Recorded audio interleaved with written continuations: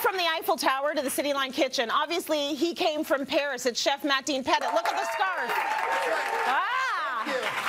Right? You knew he just had a European vacation because he walked in the studio with a scarf. So you're just back from France. I'm feeling good, eh? Yeah, you're feeling good. You're always feeling good. Right? But you said you want to have a European house party. That's right. And so that's what we're going to do right now. And you're bringing us raclette. Raclette. So before we even get into the raclette, tell me about the trip. Dana and I said, let's sneak away. We did Paris for a week, into the Alsace region, into Champagne. Beautiful. We've never been. And, you know, as a wine and food lover, it was going back to sort of the mecca of a lot of things. Bistros and, you know, eating and just having a really great time. Beautiful. Yeah, it was and of fun. course, that's your fiance. My fiance, Yeah. Dana, yeah. We've been engaged for many years, but yes. Are you going to do it? Are you going to, like, you know, it's walk down the aisle, man? People actually thought I was going to re-propose in France. And why didn't you? Well, you know, we've been together for a long time. It's been 15 years. It's been 15 years. Dude, you're getting in big trouble now with a lot of our viewers. Like, tie the knot already. You're going to keep her with the ring on forever? We're like this. That's why you do these trips every once in a while together. And you get inspired with stuff like this. After you do the restaurant opening, the wine bar opening, go down the aisle. Go down the aisle. All right, let's talk about some drinks. We're going to talk about some drinks. Great segue in, yeah. Let's get off the relationship topic. My God. Is it the raclette grill or is it just that I was getting grilled by Tracy? It's getting hot in here. It is getting hot. I love it. It is my job to now loosen and have some fun. So again, we did have some amazing time there. And if you go to little bistros all throughout France, it is a cure. You always start with a cure. Okay. Cure is a Burgundian creme de cassis. So this one here, black currant liqueur, made in Burgundy, really nice. So we're starting with a cure starting off. Very simple. So 1 ounce, and I will bring it up to camera here, 1 ounce of cure. You can be a little liberal in. And typically, you're finishing it with a, typically you're going to finish it with an Aligoté or a Loire Valley Sauvignon Blanc, which we have here as well. And it is 3 ounces or 4 ounces of a Sauvignon Blanc from France. And that is a beautiful, beautiful cure. So it is as classic as it comes. You can pop a little black currant in there, and away you go. So this is one here. Thank you. Next up, Cure Royale. Starting again, creme de cassis, champagne flute. And you can either do champagne, cava, or prosecco. Very nice. Whatever you'd like, and your budget is according. But if you're in the Champagne region, you go champagne. You do champagne. When in Rome. Beautiful. Cheers. Very nice. Thank you. A little raclette party. Oh, and it's a perfect way. All jokes aside. This is a way to get every party started. It really is. And this is exactly it. So you start with a beautiful acidic sort of cocktail or wine throughout the night. Yes. And again, if somebody's not drinking, by all means, you can go into a nice sort of acidic juice.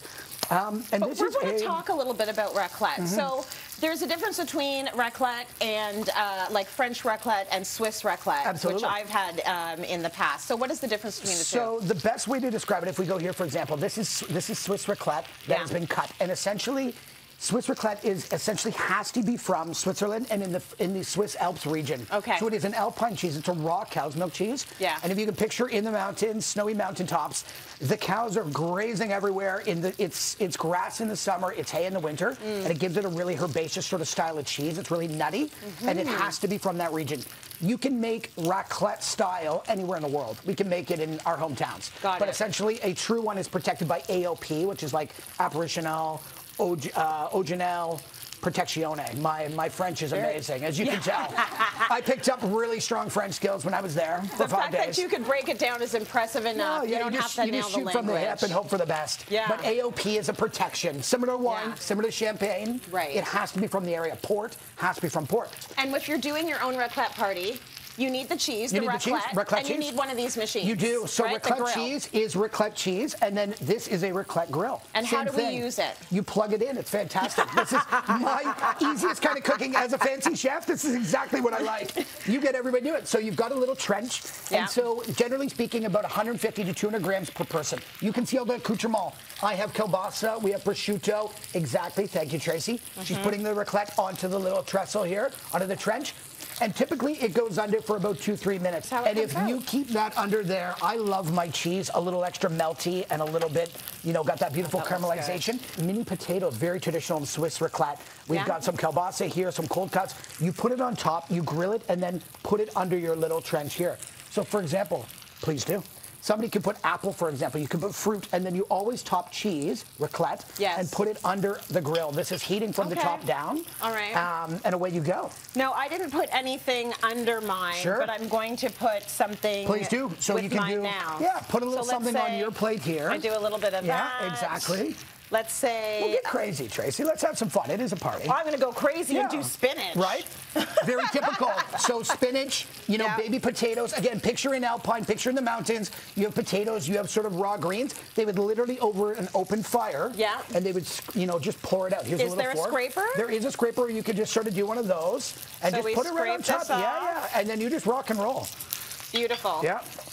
This is a good dinner to me. I'm going to give you a second one here. Why, thank you. Just load up on the all that. The more cheese, the better. I feel greedy having it all to myself. So we talked to Dirk in the audience, and we said, Dirk, do you like melted cheese? And he said, yeah. So Dirk, you come on up here and try some of this raclette. Dirk. I'm going to get you to do the whole shebang for us. First of all, have you ever had raclette? I have not, but I do love food. Perfect. Yes. That makes you're allowed in the kitchen here at Cityline, Excellent. Why don't you walk him through how to do his own little tray? So you have your little trench. Again, picture a little cocktail. The music's going. We have our friends here in the audience, of course. Trace is hosting a party, and that's exactly it. You take your little trench. If you wanted, by all means, again, you can sort of put apples and so forth. Typically, you want to put it under. So it's okay. We're doing this together. Maybe give him a double cheese. Put in double cheese. This is the thing of a raclette party. There's no real rules. It is beautiful. Use your finger. It's you. It's fine. Remember, we've had cures, we've had maybe a beer, we've had non-alc drinks, whatever it is. So, Dirk, if you could just put this under here. I will. And this is the best style of dining when you're socializing, you're having fun, nobody's stressing out. And now it goes back to the party. 3 minutes later, you pull out the best little cheese thing of your life. And what I would recommend, Dirk, if you want to take a couple of accoutrements on here, so grab your hands. It's a party. You can use your hands. I'm going to use my hands. Prosciutto. You use your hands. We were trying to be polite because you were coming up here. But kosher dill pickles. You've got that acidity. Take your little spoon. If you put that here, just so, and if you go in, like, look at what's happening here. Beautiful. Look at that little melt jamboree. Now, you can eat that however you want, and I'll do some talking because I know what it's like to eat and talk at the same time. I'll do the same. It is the sort of meal that you want to share with people you like because it can be a really beautiful, long meal with family, and I know we had a great time doing it here as well as in Quebec from time to time. Dirk, you enjoy that. MDP, you're amazing. Thank you. Find all of his instructions and the recipes on cityline.tv.